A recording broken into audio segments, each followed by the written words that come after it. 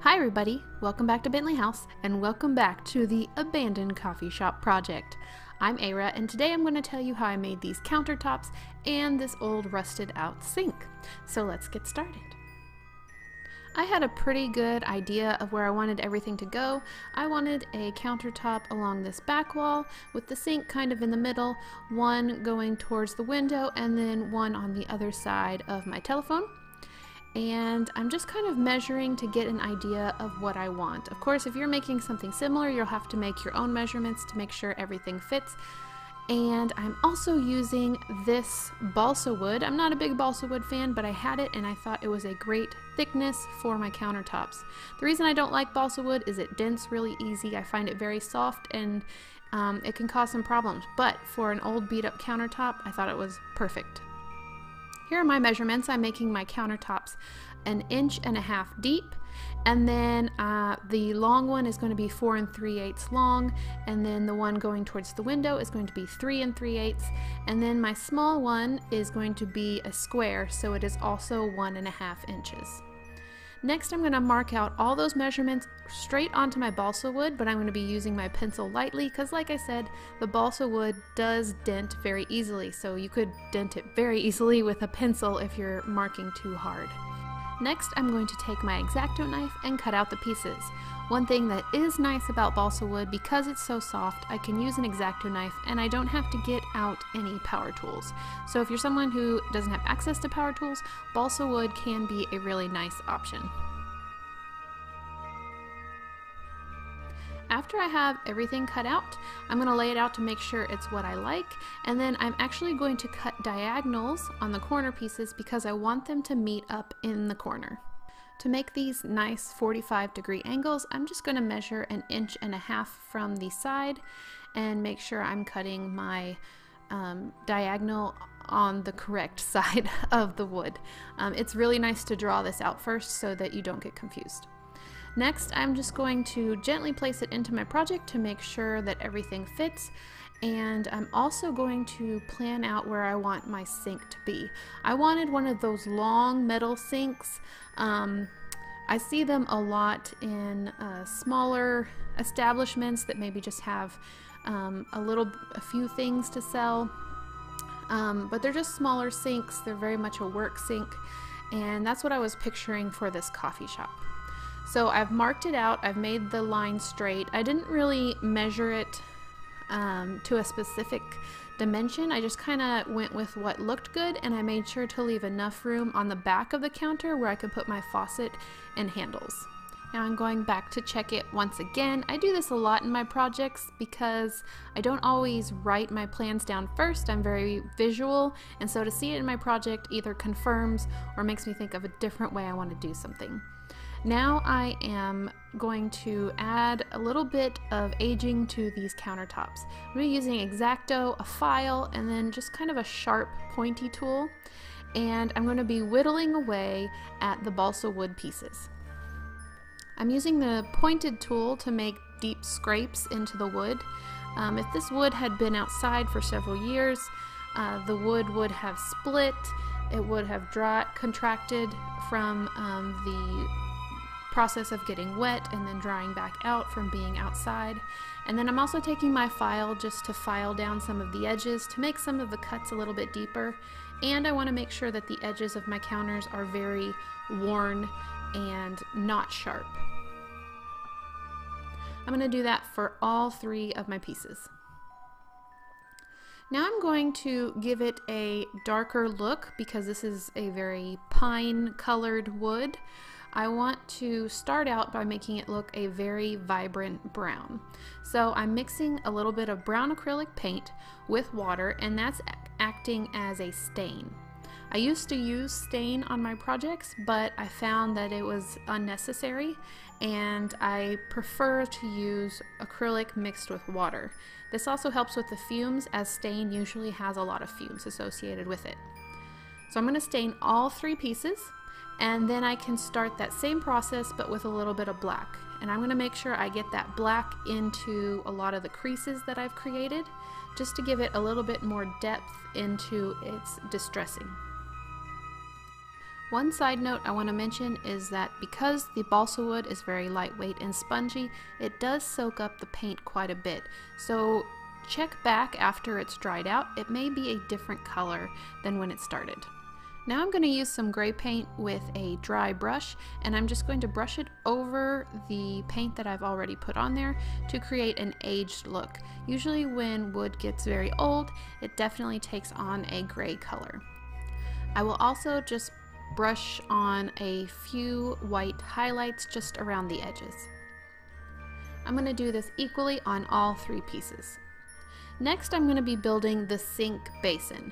I'm using this very thin, long popsicle stick, and I'm cutting off one end because I don't want any rounded ends. And I'm just going to start marking with my pencil around the hole of where the sink is going to exist. And I'm going to go around the entire sink to create a box that lines up with the edge that I cut for the sink. You could probably measure this all out and it might make it a little bit easier, but I prefer just to kind of wing it and go with the flow. It's kind of how I work and it works for me. So feel free to do it your own way, but I like to just measure it as I go. I didn't show you the bottle, but I am using tacky glue to put this onto the bottom, and I'm making sure that my edges are glued to the underside of the counter and also to each other. Now I'm going to use one of these jumbo popsicle sticks to make the very bottom of the sink base. I didn't mention it before, but this is the underside of the counter that you are looking at. I understand that might be confusing because we are building the basin of the sink, so the counter is flipped upside down. I'm just going to take that piece of jumbo popsicle that I cut and I'm just going to glue it to the pieces that I already glued on there. I have decided to glue my L pieces together. You do not have to do this right now. I actually ended up being a little bit nervous that it might break apart. You can totally do this step after you work on the sink. It might be a little bit easier, or you can do it now. I made it work, but that's up to you. I just reinforced that joint with a couple pieces of popsicle stick. They will be underneath the counter pretty far back in my project, so no one should be able to see them. Now I'm going to take my X-Acto knife and I'm going to round out the corners of my sink basin. Again, like I said, my counter is upside down, so the sink basin is bottom up, and this is what you'll be able to see underneath the counter. And I'm rounding it out because most sink basins are metal, and well, this type is metal and the basin is rounded at the corners and along the edges. Next, I'm going to add a layer of wood glue. This is going to smooth out my wood and it's going to give it a more metallic texture once I paint it. I only ended up doing one layer of wood glue, but after I painted it, I figured I probably could have done another layer and it would have looked even better. After that's done, I'm going to get out my wood filler. I'm going to start on the top part of the sink. And what I'm going to do is put a little bit of wood filler inside of the sink basin, and this is going to create a seamless transition from the wood popsicle stick part of the sink onto the counter, because I want to make it look like the sink wall is going all the way from the bottom to the top of the countertop. Next, I'm going to take some small, it's like a thin piece of cardboard. It's the kind of stuff you get in packages with shirts or socks. I just saved those. You can also use cardstock for this if you'd like to. I'm going to cut a very small strip, probably about an 1/8 inch strip, and again, I am going to kind of frame the outside edge of the sink opening. This is going to look like the lip of the sink that's coming out over onto the top of the countertop. I'm not measuring these, I'm just, as I'm going, I'm putting them onto the countertop and marking them with a pencil and then cutting them so that they fit. Once I have the sink opening completely framed, I'm going to do the same thing with the wood glue that I did on the opposite side of the counter. I'm going to completely cover the sink with wood glue. This is going to give it that same metallic texture that I want once I paint it. I'm using a Q-tip to help get into the sink because it was pretty small. It was hard to get in there, so the Q-tip helped. While I put that off to the side to dry, I'm going to go ahead and make the faucet and the handles. I'm going to use a Q-tip for this, and I'm just going to cut the fuzzy ends off, and I'm going to soak one end into the water. This is kind of to loosen up the paper so that I can bend it around a ballpoint pen body. I want to create that kind of gooseneck shape that's going to come up and over the edge of the sink. And now I'm just going to cut the other end off so that I have a J shape ready to be installed. Just a side note, it might take you a few minutes of holding it in place to get the shape that you really want. Now I'm going to hold the faucet head up to my countertop so I can figure out where I want it and how tall I want it to be. Because the balsa wood is so soft, I can use my X-Acto blade, moving it back and forth to create a hole. After I have that done, I can put some tacky glue in there, insert my faucet, and leave it to dry. Now I'm going to create the handles. I'm just going to cut two very small pieces, about a 1/4 inch tall, and these are going to become the main shafts for the handles. So you will need 2 of these if you are making 2 faucet handles. And I'm going to take some of that cardboard that I had previously, and I'm going to cut a trapezoid shape. I'm going to make 2 of those to be the wings that come off the side of the faucets. Now all I need to do is attach those 2 pieces with tacky glue, and I should have some faucet handles. If you're following along with this, you'll probably want to use some tweezers to actually put these guys in place. They are very tiny. What I do is I just dip the end of it into some tacky glue, find the spot that I want it on the counter, and gently press them on. Mine are not completely straight, but that's okay because mine have been out in the open for years and years, so I'm not worried about them being straight, but if you're doing a nicer project, you can work on getting them where they stand straight up and down. Now I'm taking a base coat of paint of gray and painting all the pieces on my sink that would be metal. So that would be the inside of my sink, the bottom of my sink, which is on the other side, and then the faucet head and the faucet handles. That's just a flat matte gray for my base coat. Next I'm going to take a silver metallic paint and do the same thing, coat all those pieces with 1 coat of the silver paint.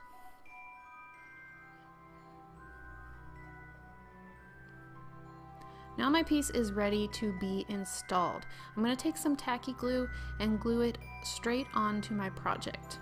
I went back and forth a lot about what I wanted the supports of these countertops to look like. I'm still not sure I'm completely happy, but for now I decided to use those triangle pieces, age them, and put them underneath the countertops. This is going to add a little bit of support.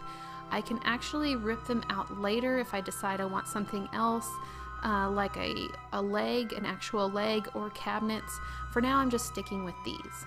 Also, I decided I didn't want that other piece of countertop because it blocked the phone. So I decided to cut it in half and make a shelf out of it. I do want a few things higher up on the walls, so for now it's a shelf. Again, I'm still not sure I'm happy with this decision, but for now it's in my project. The nice thing about my project is if I rip something off the wall and it rips the wallpaper, you're probably not going to notice.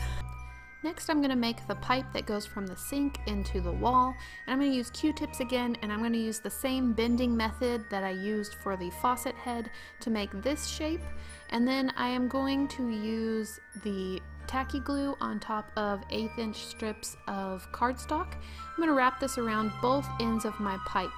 This is going to make it look like I have a joint in my pipe, and it's also going to make a wider gluing surface for when I attach it to the sink and the wall. I'm going to paint this piece the same exact way I did the sink and the faucet, with a base coat of gray and then silver metallic paint over top. Now I'm going to add it in using tacky glue, and I really like the way this turned out. The pipe might be one of my favorite parts of this project, or this part of the project, because it just adds that extra step of realism to have a pipe in there. It may not be completely accurate with plumbing standards, but for my knowledge of plumbing, I really like it. So you may be saying, you don't have a drain in your sink. Well, later on I plan to add resin with a few things in the sink. It's probably going to be pretty dirty water, so I'm not too worried about that. I didn't think I needed to add that extra step. Now I'm on to aging the countertop. I had aged it already, but as you can see, like I said, the wood soaked in the paint. So now I'm adding a little bit more paint on top, especially now that it's attached to the wall. I can add paint on the wall. I can add paint coming off the sides of the counter, like the water had gone down the counter, down to the floor, and so I can age it into my project. This is also my first time trying to emulate rust, and really all I did was some watered down brown paint, and then I just touched it a little bit with the edge of my finger, and that was about it, and it really does look like rust. So that's it. That's all I have for this week's edition of the Abandoned Coffee Shop project. I've gotten so many great suggestions from you guys. I'm keeping track of everything. If you have more suggestions, as always, leave it in the comments.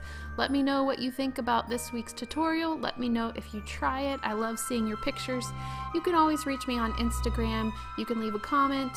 As always, I appreciate likes, subscribe, and that's it. I hope you guys have an amazing week, and I will see you in the next video. Bye!